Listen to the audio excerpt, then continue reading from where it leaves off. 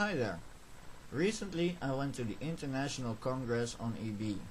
It's held like one every year, maybe every 2 years, and it talks about all developments concerning EB.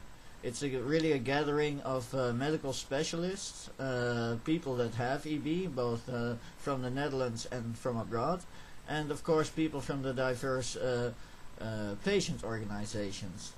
So there is a lot of exchange of information, and there was for me some opportunity, of course, to talk to other people, but there was for me some opportunity to talk about the vaporizer. And it was actually a very, very big success. A lot of people came towards me and Flores and Rose. I went together with them. They are, of course, the documenters of our great vaporizer experiment. And a lot of people came to us and they said, can we get more information about the vaporizer? I had told them about the morphine-like substances that is mainly used in a lot of painkillers.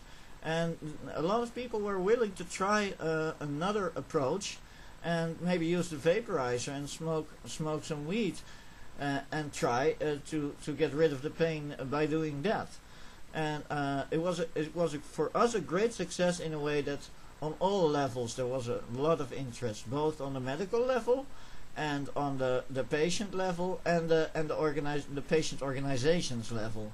So I very much hope that by sharing my experiences and hopefully by letting other people try the vaporizer, we can create a more broader conscience, and we can offer a solution for pain for a lot of people, hopefully.